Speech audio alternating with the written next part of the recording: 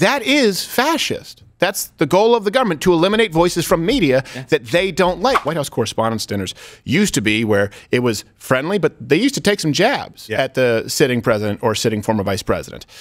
In this case, not so much, but there were a couple. So here's actually one example that I do, fair play. A comedian took aim at Joe Biden's age.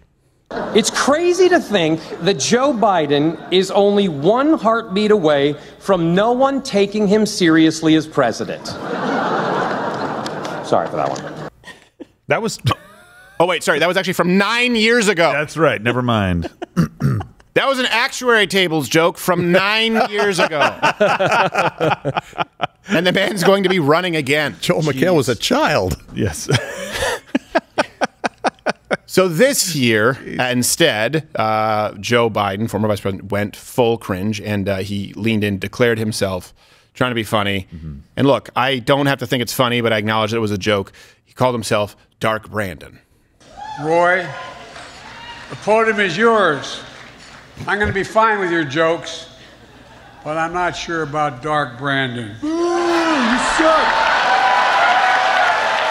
I can't sing. Yeah, I can't sing. It's really going to stumble. Wow. Now, look, here's he has the thing. no time. He can't deliver. Ooh. What do we do, guys? The Ray-Bans. Go with the Ray-Bans. Are these those blue blockers? I love those. And of course, here's the thing, right? The left, they did this with fake news. A lot of you don't remember this. Don't let the memory hold us. Fake news was something that they tried to use, right? They tried to use and refer to any conservative news as fake news, and the right took it and co-opted it, and they tried to get it back. The left has been much less successful in attempting the same kind of maneuver, trying to co-opt the meme of Dark Brandon since this last summer. Biden even used the meme in his 2024 campaign on T-shirts. And he actually likes the meme so much he even incorporated it into some of his scratch and sniff campaign flyers. So that was it was. Oh geez. Oh no! Don't finish the job. I did not like that. Don't. I did not like that in my mail. I hate seeing that. And here's the thing too: is people talk about bullies, right? Let's be okay. What is bullying? Bullying is a pileup. Bullying is when you're picking on someone who doesn't have the ability to fight back. Now, everyone knows that Tucker Carlson is a very popular figure himself. But Tucker Carlson, obviously, I guarantee you his invitation got lost in the mail, was not there at the White House Correspondents' Dinner. And so they, together with a room full of people who think exactly as they do, they never value, they only value diversity of skin color, of gender, never that of intellectual diversity, they decided to do a pile-on and take aim at Tucker Carlson. We really have a record to be proud of. Vaccinated the nation, transformed the economy, earned historic legislative victories and midterm results, but the job isn't finished. I mean, it is finished for Tucker Carlson. What are you wooing about like that? Like you think that's not reasonable? Give me a break. Give me a break. First off, so much of this. What? Why is the Asian from Jurassic Park there? That's right. Go.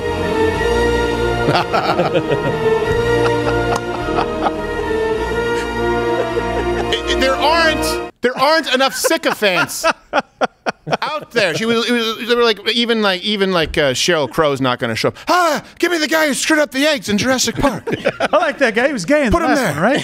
Put him front and center. I like his flat top. I love that guy. And here's the thing: when we've done closing time, obviously. Now this is an entertainment show. This is a comedy show, and of course we make all the references available at loudwithcrowder.com. But our primary goal is to keep you entertained, informed, and then you can research as much as you want. When we do the closing time, for example, with Don Lemon, understand the context here. When he says it's done for Tucker Carlson, it's as though Joe Biden doesn't understand that the internet exists. Like, he's off cable. Who's going to see him now? Nobody. Nowhere left to go. How can he reach anyone? Is he going to ham radio? He's done. Tucker's first tweet after his separation with Fox News received in its first day 74.9 million views. That's more than all of cable news from the entire same day. 53.1 million views. One, he listed it in his accomplishments. I don't know if you caught that. We've had a lot of accomplishments in this administration. Joe Biden, are you saying that one of your accomplishments is getting Tucker Carlson fired? Is that where you're leaning? That's a very good point. Think of what he's saying. He's not trying to, but maybe he is a little bit. And second, it's like, This guy's not going anywhere. You think he was a problem when he was shackled at Fox News? Just you wait. Yeah. Now that he can go and speak freely, it is going to get worse before it gets better for you, sir. Yes. You wonder how that tweet would have been treated if Elon didn't have. That's a good point. Oh, of course. Would that have ever gotten? Would it have been New York Post story, Yeah. Hunter Biden laptop story. And that's a very good point, Joel. Here, they see these as legislative accomplishments. Why? Well, you see Jen Psaki, you see Karine Jean-Pierre, them talking about how they are working with big tech organizations, they are working with media organizations to remove misinformation. By the way, you may not like everything. People get things wrong. We get things wrong. Yeah, of course. Tucker Carlson has gotten things wrong, but to act as though Tucker Carlson is a purveyor of misinformation, he's the only person back then on cable news who covered January 6th accurately. And we did it on this show the week after, and we did a 3-hour stream several months later when they were going to be holding their hearings, and they didn't because of the weather. This is something. In another state. Yes, in another state. Not even close to them. Think about this for a second. Yeah, I skimmed over it. I didn't write it down as a note. Legislative accomplishments, and then it is done for Tucker. Yeah. That is fascist. That's the goal of the government, to eliminate voices from media that they don't like. More proof of that. Again, the political, entertainment, media, industrial complex, they all work together. Like Nick DiPaolo says, I think there's 10 guys in a room. He's not that far off. No, I agree. Because you hear what former Vice President Biden just said. Now, do you also remember how the media responded when Donald Trump would address or attack the media? They would silence him too. It's one thing to say the press is liberal. It's one thing to say the Ninth Circuit is liberal. But when you start saying that somebody is an enemy of the people, then that does incite people to violence, especially if it's coming from the President of the United States. But you can call the President of the United States the enemy of the people. You can call MAGA Republicans the enemy of the people and do it behind this really demonic-looking red background like Joe Biden did in that speech. You can do that, and it's totally fine. Is it just because it hits too close to home and you don't want to be revealed for who you are, Joe? Yeah. And also, here's an important note. If you go back to a Change My Mind, I talked about this because at that point in time, the press being the enemy of the people was a Stalin quote. It wasn't a Donald Trump quote. Yeah. Then when they started quoting him that way, he responded as he did indignantly, like, it is the enemy of the people. So he responded that way, and now they have the quote. Say. Right, now they have the quote. The initial quote was exactly. it was not those exact words. They were not those words. The media quoted Stalin to try and attribute it to Trump, and then he responded and said, you know what, in this case, yes, let's go with it. And now they act as though, oh, Stalin, Donald Trump. But what's really more pervasive is what you see with Joe Biden and, hey, Tucker Carlson's done. The difference is, here's a silver lining. Here's where you pick up some wins. They don't know. They don't know about the internet. I don't know that they know about how many of you are on Rumble on a regular basis. Anyone can do something once. Doing it day in, day out, day in, day out. That's what's happening right now on Rumble. YouTube is going to be a shell of itself. It is going to be an irrelevant shell of its former self. That's why you can watch on Rumble. And I want to watch them wither away. Now, if there's one clip that also highlights the self-importance, it's nothing but virtue signaling at the White House White House Correspondents' Dinner? Yes. Whatever it is. Correspondence Dinner. It's not the gridiron thing. Democrat Correspondents' Dinner. There's a pancake breakfast. Yes, there is. So many stupid things. It's off the legislative agenda. Well, the pancake prayer breakfast, remember, that was supposed to be just sort of like inconsequential. Like, go out and like, thank you for the food we eat. Thank you for the birds that sing. But then Ben Carson went out and was like, the Quran is not reconcilable with the Constitution. They were like, what the fuck? We're trying to eat some waffles. He came out just sort of like, and drop bomb, and bomb, and bomb. Eat some waffles. But do it in a very low voice with a bit of pitchiness to it. And I'm going to clip you off and pick you off and pick you off. Have fun. And that's how Ben Carson broke into the spotlight. Remember that? Yeah. Remember when everyone's going, remember this thing he just did? Like, it was supposed to be, people were like, at the pancake breakfast? You're bullshitting. And the imam sitting next to him was like, what? Yes. I would kill you if I were in a country where I could. You should be dead right now. Yeah, it was really like, we're all here, we all pray to the same God. He's like, I don't pray to your God. I don't pray to your false prophet God. I said it. And then the media went after him. Remember, he was an Uncle Tom. He wasn't black enough. The guy grew up in Detroit to a single mother household and tried to stab her, and she was saved by her belt buckle. This guy was on the A team for black guys, okay? If you want to talk about the black experience. All right. So if there's one clip, I like Ben Carson. Bullied for getting good grades. Yeah, he's bullied for getting what are you good doing grades. Going to school, you know. But he had a slow, seething rage where then he would try and stab them. Yeah, he's an idiot who separated conjoined twins. Yeah. Because that's easy. Yeah, he got an A in fashioning What did shivs. Trump say? He's an okay doctor, I guess. Yeah. He's an okay doctor, I guess. I don't know how hard it is to separate conjoined twins. Never done it, but I'm pretty easy, I Some think. grapeseed oil, a paper cutter, call it a day. A YouTube video I can follow. Paper cutter, oh my goodness. He's part right. I didn't done. I didn't say it. I'm going to go back to my 19 bathrooms with chandeliers. You ever see his house? My goodness. For sale? Oh my gosh. Saddam Hussein with that. It was the most pimped out house I'd ever seen. Okay. Weren't there giant portraits of himself? Yes. Really? Yeah. And that's me? That's okay. You guys don't need it. I'll love Ben Carson to the day I die because of what he did back then.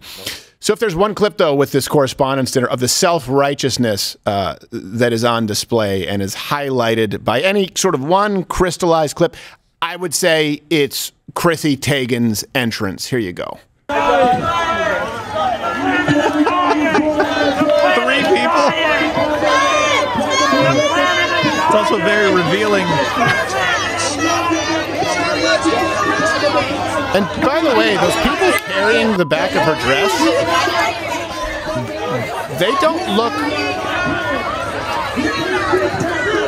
like, were those people hired to carry the back of her dress, or was it like Simon, like, carry his cross with her dress? I mean, they don't look like they were there in an official capacity. It's just some woman in a sweater with a purse, like, all right, I guess it looks like her help is what it looks like. It's like she's saying, I need people. You do this at your wedding to make sure that it kind of flows correctly. Just let you. And by the way, they dropped it at the end there, and everything was fine. I know. Was she walking across spikes that she was going to get caught on? I don't understand. No, it's an honor to carry a wedding dress. I mean, for some self-entitled person going to correspondence dinner, it's a yeah. By the way, the still photos, and do not look them up, are not flattering. No, of Chrissy Teigen. The front of Listen, Chrissy I took Teigen an informal poll of the gals gals out front, and you know they're not fans. They don't think she's the Chrissy Teigen, the beauty that she's held out to be. Yeah, for crying out loud, she has cheek implants that make her look like Lady Lane around the merry-go-round. Oh my goodness! Have you seen? It's like somebody sticking out. Yeah, no, it is. And I wasn't saying that. I was saying that basically pulling. Imagine wearing a robe, and now imagine somebody carrying the back of it. Right. It pulls it apart in the front. It's not a good look. No, it's not. It's not. And by the way, this is one of the women out there. No. You don't need to do this. Yeah. Look, you don't need to do this. I know the left will try and say fat and obese is beautiful, but let me tell you something. You don't need fake lips. You don't need fake cheeks. Guys, normal, average, straight males are not the ones who want you to do this. It's the fashion. It's the same leftist social engineers who tell you that it's fine to be obese so long as you have fake stuff in your face. You don't need any of it. It doesn't make you look better. It makes you look weird. We don't expect that of you. We don't want you to look like a doll. We think that you're beautiful as you are within the parameters of health. Really, this is one thing that I hope women out there, especially someone who has a daughter, take care of yourself, stay healthy, groom yourself, good hygiene, practice that.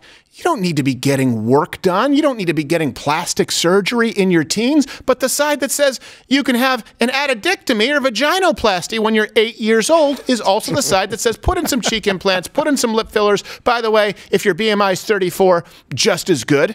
But just be careful. You could end up looking like Madonna or Joan Rivers. That could be your fate in life. But I beg to differ a bit. Our makeup gal this morning, she had a lot of extra work to do on me.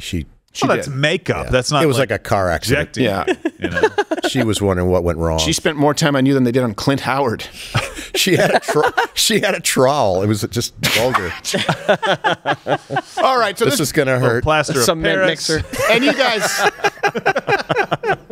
guys can let us know if you watch the dinner, and you know what? I would love to hear from you women out there. Look, I hate that you feel pressure to change who you are physically beyond what you can control. Here's the thing: you can control your weight, right? You can control your diet. You can control. You can't control your facial structure. You can't control your nose. Maybe you don't have perfect teeth. That's all okay. No one expects it of you. We do expect basic parameters of health. That's the difference, and I think that's where the disconnect takes place. Watch Louder with Crowder live, Monday through Thursday, 10 a.m. Eastern.